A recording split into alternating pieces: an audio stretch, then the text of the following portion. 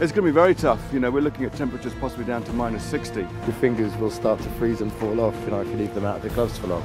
That's not a joke. If this thing packs up, we're in the middle of nowhere at extreme temperatures, and we won't survive. I think for most of the guys, it's right on the limit of what the human body can really cope with.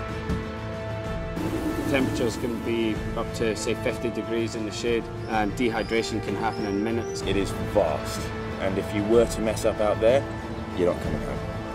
Being a motorcycle racer, I'm used to dangers, but this is way out of my comfort zone. I'm excited at the prospect of adventure, period. And when there's cars thrown into the mix, it just makes it even more enjoyable. This expedition is going to put every single one of us in harm's way. The nearest helicopter is over 1,000 kilometres away. It will not come and get us.